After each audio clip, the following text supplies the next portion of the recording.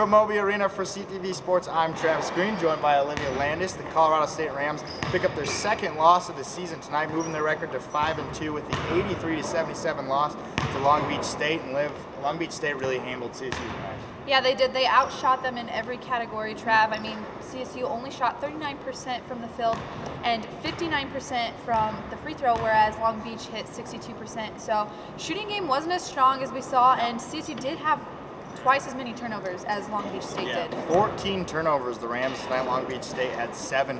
Turnovers really were the bug that caught CSU tonight. After the game, Stacy said that that's why the team lost, and it is apparent. Multiple players struggled out on the court tonight, giving away turnovers, which gave Long Beach State a lot of transition points, which led to the win.